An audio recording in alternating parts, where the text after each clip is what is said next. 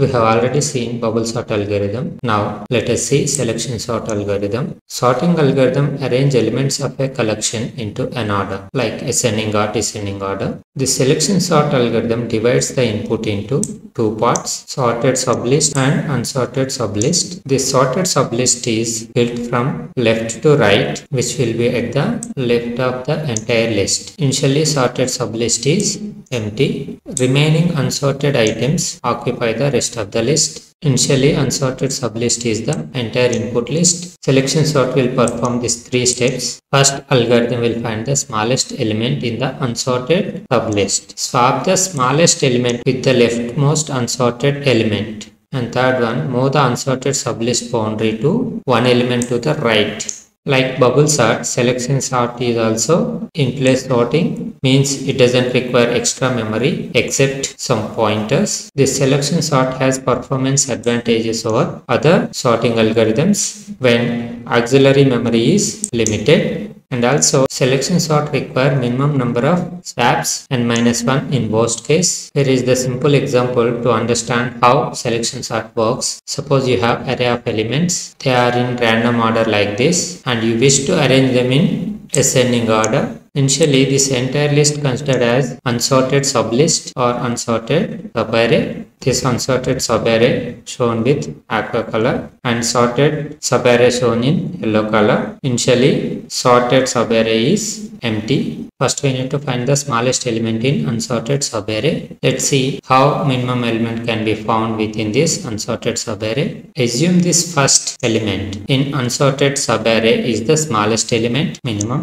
Now, start with index 1. If the element at index 1 smaller than the minimum, update the minimum index and make element at index 1 as minimum. So here this 5 is smaller than 6. So now minimum is updated. Here now 5 is the minimum. Compare the element at index 2 with current minimum. Here 3 is at index 2 which is smaller than the current minimum. So make this 3 as minimum. Compare the element at index 3 with current minimum. Here 1 is at index 3 which is smaller than the current minimum.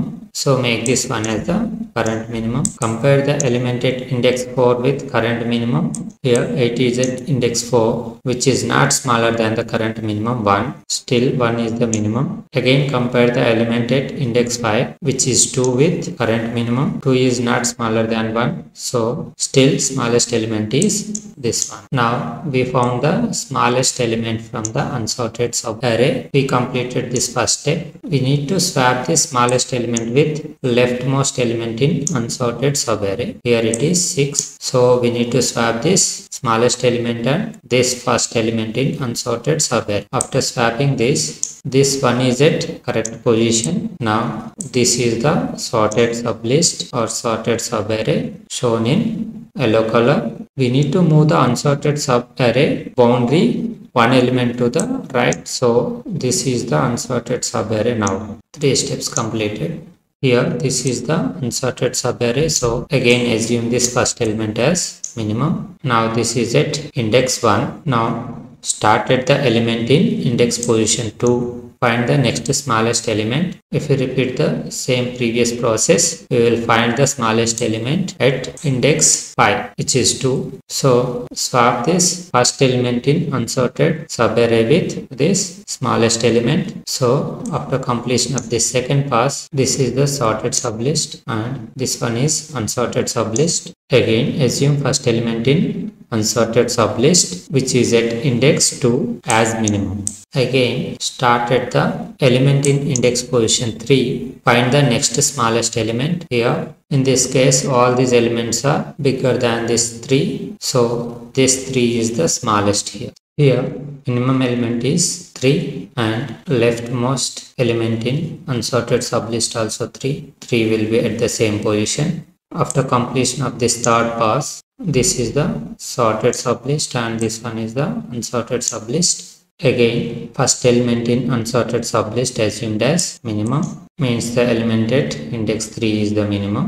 Now start at the element in index position 4, find the next smallest. In this case it is 5. So swap this minimum element 5 with first element in unsorted sublist. After completion of fourth pass, this is the sorted sublist and this is the unsorted sublist. Again, first element in unsorted sublist assumed as minimum. Now start at the element in index position 5. Find the next smallest element. In this case, it is 6. Swap this first element in unsorted sub-array. Swap it with the minimum element.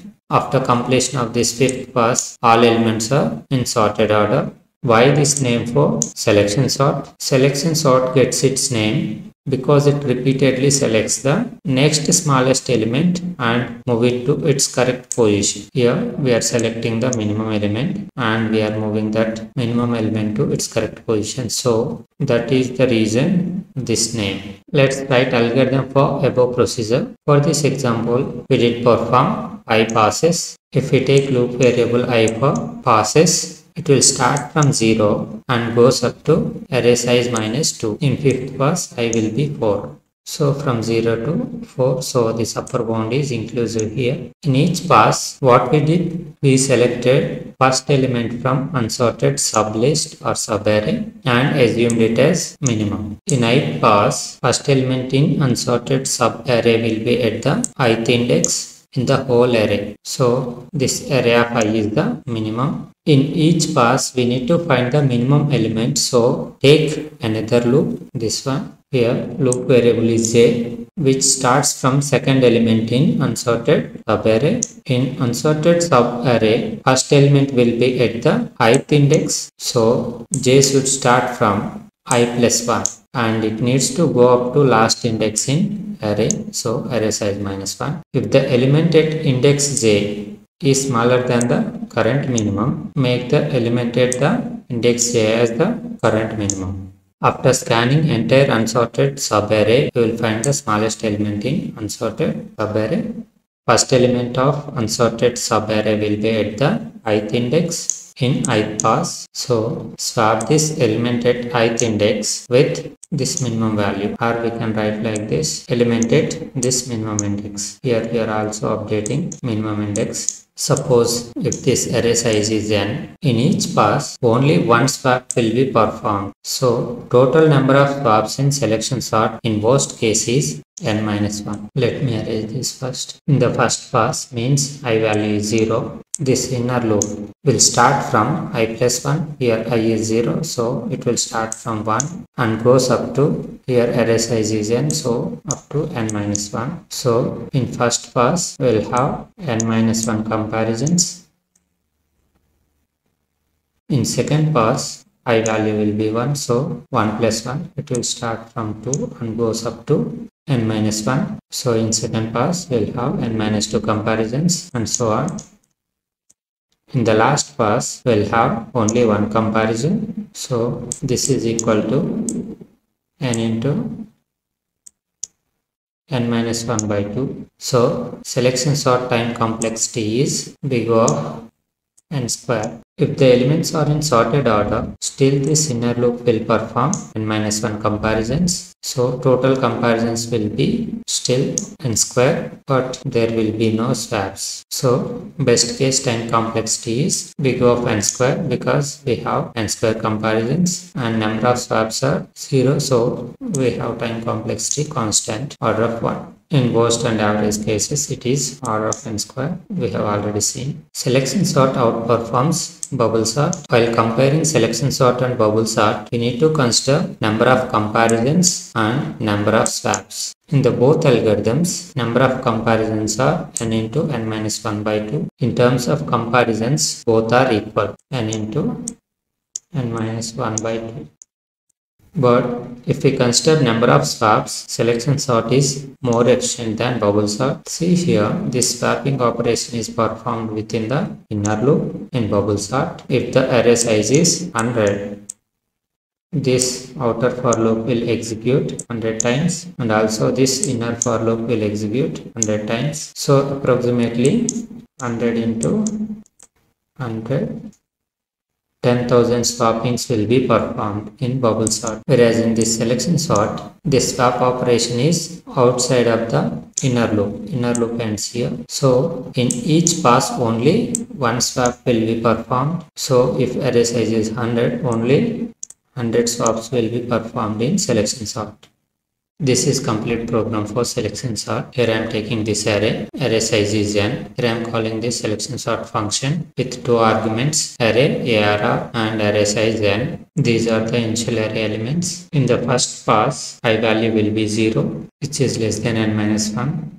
Initially, this entire array is unsorted subarray. This first element in unsorted subarray is the smallest element. Here it is 6. Here the min index is the unsorted subarray lower bound. For first pass, here it is index 0. Here I used j as a loop variable. Now j starts from I plus 1. Here I is 0. In the first pass, this I is 0. So j will be 1. Assume this thick red border as j. Now this j less than n. Here the element at index 1, which is 5, smaller than current minimum 6. Update the element at index 1 as minimum. Now the minimum is this 5. Minimum element is shown with green color. J will be incremented. Now j is at index 2. Element at index 2 is 3. Compare this element at index 2 with current minimum. Element at index 2 is 3, which is smaller than the current minimum 5. So update the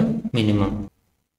Now minimum is 3. Increment j value. Now it is at index 3. Compare the element at index 3 with current minimum. Here current minimum is 3. This one is at index 3, which is smaller than the current minimum 3. So make this one as the current minimum. Now 1 is the minimum. Again j will be incremented. Now j is at index 4. Compare element at index 4, which is 8. Compare it with the current minimum 1. 8 is not smaller than the current minimum 1. So 1 is the smallest element. Again increment the j. Now j is at index 5. Again compare element at index 5, which is 2 with current minimum 1. 2 is not smaller than 1. So still minimum is 1. J will be incremented to 6. 6 less than 6. This condition will be failed. So inner loop will be terminated. This inner loop will be terminated. So we need to perform this swapping. This is the first pass. So I equal to 0.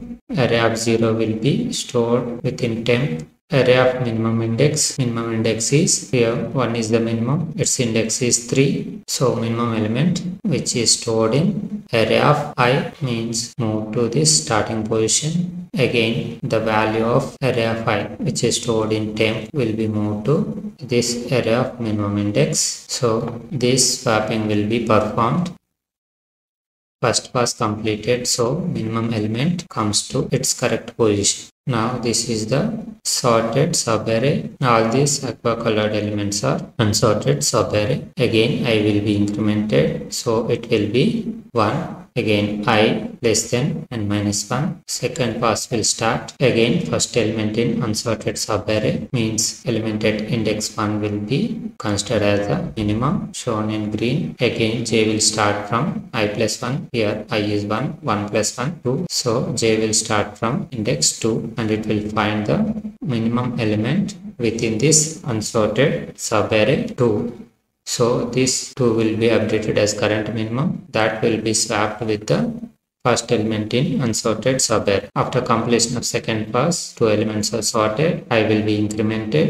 So now I will be 2. Again first element in unsorted subarray considered as minimum. It is 3. Now j will start from index 3. Again minimum element will be found within this unsorted subarray. Here it is 3 only. So 3 will be swapped with itself. So it will be at the same position. Now these 3 elements are sorted and 6, 8, 5 in unsorted subarray. Now fourth pass will start. First element considered as a minimum. J starts from index 4 and again find the minimum. Now it is 5. 5 will be swapped with 6. Again, fifth pass will start. Now I is 4. First element 8 is current minimum, but minimum is 6, so it will be updated and that will be swapped with the first element. So after completion of this fifth pass, all elements are sorted.